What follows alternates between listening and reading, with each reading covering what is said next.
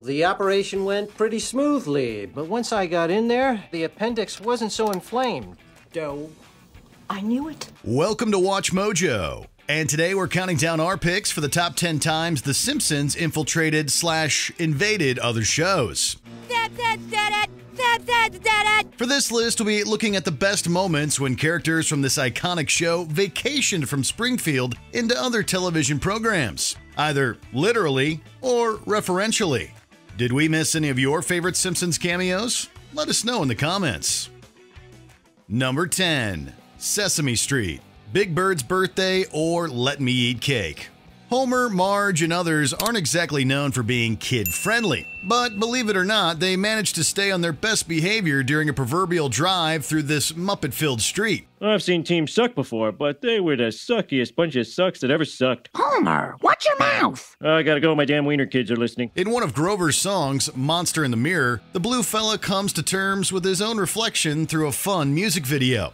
The segment features several cameos from prominent public figures, celebrities, and yes, even cartoon characters. The monster in the mirror sang his song again. He sang wubba wubba wubba wubba woo woo woo. As the number nears its conclusion, a familiar yellow family appears in the mirror. Yes, if you wubba me, then I will wubba you. If you wubba me, then I will wubba you. Whether they help Grover is for you to decide, but their singing is definitely appreciated.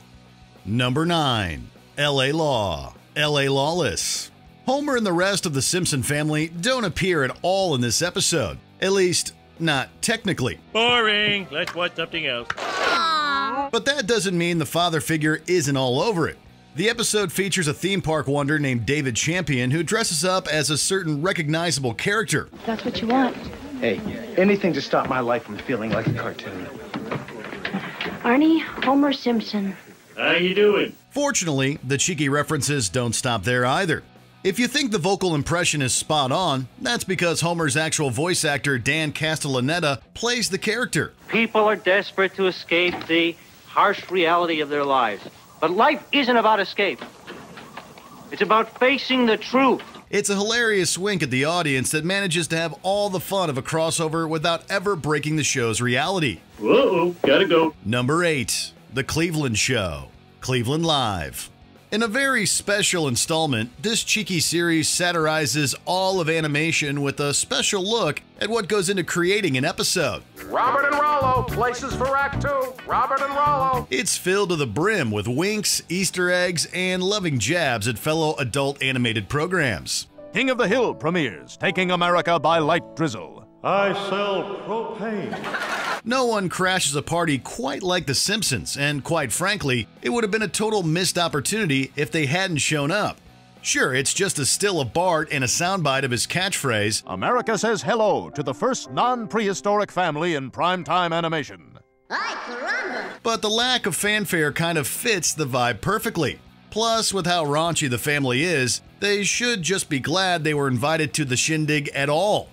Number 7. Futurama, a big piece of garbage. Fry, Leela, and Bender's zany hijinks are a perfect fit for some of Springfield's locals. Whatever it is, it's headed straight for us, with enough force to reduce this entire city to a stinky crater. We have less than 72 hours. Well, let's get looting.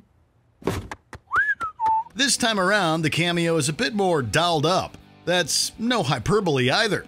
When the Futurama gang travels to an asteroid of garbage that's on its way to Earth, they find a massive stack of Bart Simpson toys. It's a glorious monument to the achievements of the 20th century. Look, a real Beanie Baby. Oh, a Mr. Spock collector's plate. Oh, some Bart Simpson dolls. Of course, even in doll form, the Simpson son has a potty mouth. He spouts a line about eating shorts, which Bender takes seriously. Eat my shorts. Okay. Shorts. It's a crossover that's out of this world in more ways than one. Number 6. Drawn Together, Ghostesses in the Slot Machine. Even the Simpsons enjoy a night out. Both Marge and Homer cameo as background characters in the episode Ghostesses in the Slot Machine. The Simpson matriarch can be seen at a casino. Meanwhile, her husband is at a club. The best part is that they're completely missable. The show doesn't dwell on its guests, leaving them as fun Easter eggs for eagle-eyed viewers to catch. My God, Cappy, are you thinking what I'm thinking? Friend, you've got a bet to place. It's just the kind of clever humor that Drawn Together does best.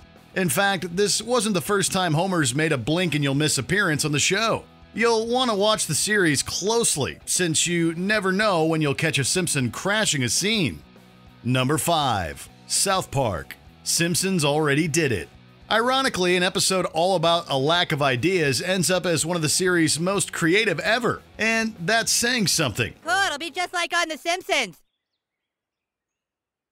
Huh? They did that on The Simpsons. The bluntly titled Simpsons Already Did It features several references, allusions, and cameos from everyone's favorite Springfield residents.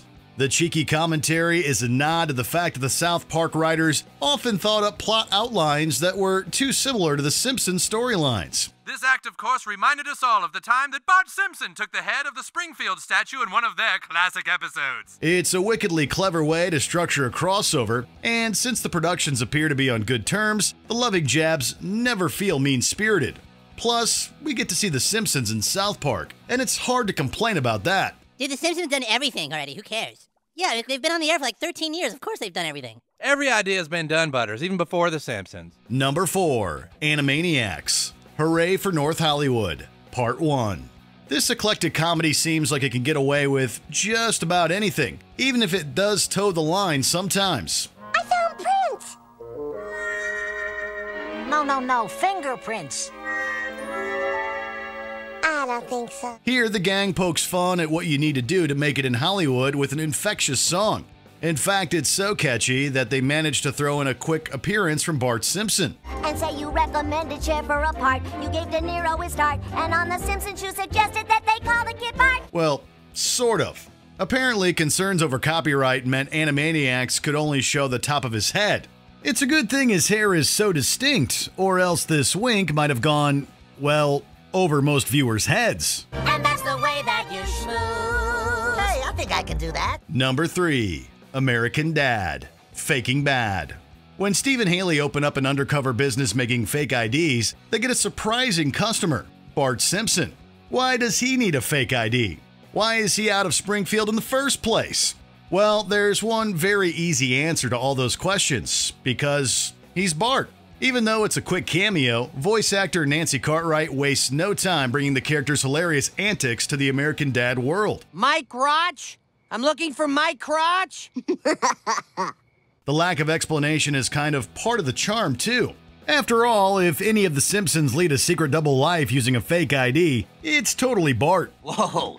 Oh, I'm sorry, Mr. S, but you know, I gotta check everybody. What, are you kidding? I take it as a compliment. Number 2.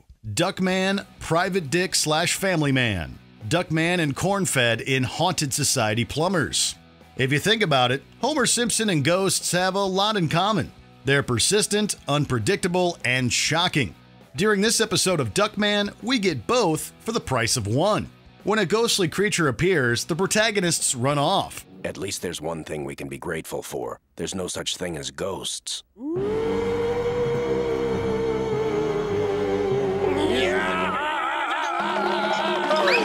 But the figure is actually Homer, who was feeling a little hungry.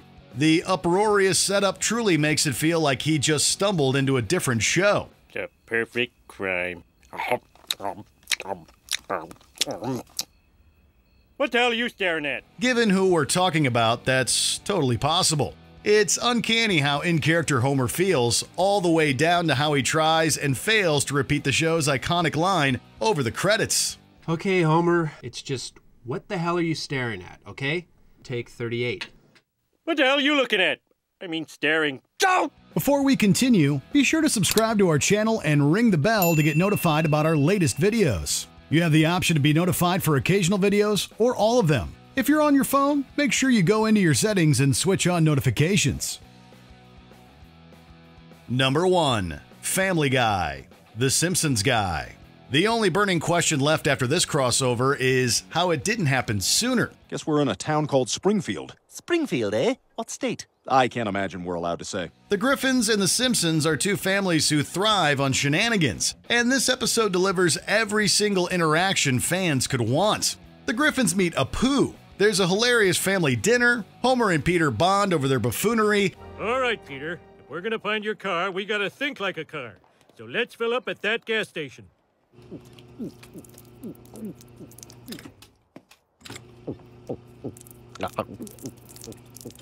I feel sick. And that's just half of it. Since both casts are incredibly well defined, the hilarity practically writes itself. The chemistry is so strong that at certain points, it's easy to forget these characters are from separate programs. After a showing like this, we wouldn't be mad if the Griffins went to Springfield more often. This beer tastes exactly like Duff. It's just a lousy ripoff. Hey, whoa. It's not a ripoff of Duff. It may have been inspired by Duff, but I like to think it goes in a different direction. Did you enjoy this video? Check out these other clips from WatchMojo, and be sure to subscribe and ring the bell to be notified about our latest videos.